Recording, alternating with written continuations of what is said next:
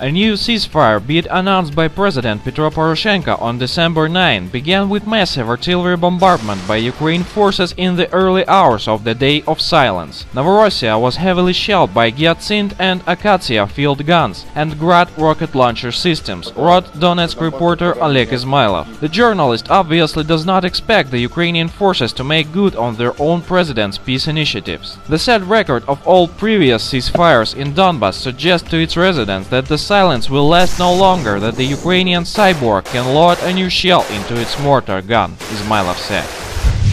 Russian Foreign Minister Sergei Lavrov says he is certain that Russia will overcome the negative effects of EU sanctions. The sanctions have not benefited anyone yet, Lavrov told a news conference following a meeting with his Belgian counterpart Didier Reynders on Tuesday. We will overcome the problems that have emerged as a result of unfriendly actions by the EU and other countries. Too bad that educated Europeans think sanctions will be able to change Russia's policy towards Ukraine, he added.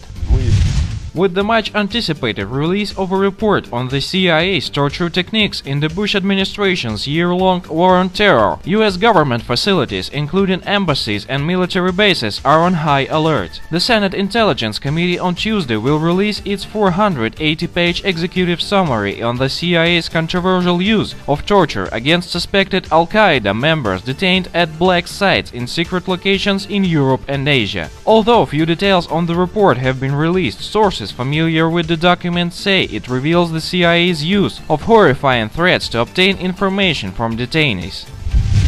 Militias from the Islamic State, a radical Sunni group controlling large swathes of Iraq and Syria, publicly beheaded a man accused of blasphemy, Reuters reports. The man was executed in Sulok, a town located in the Syrian province of Raqqa, on Monday. A crowd of people, including children, watched the event, according to Syrian Observatory for Human Rights, a UK-based NGO monitoring situation in Syria.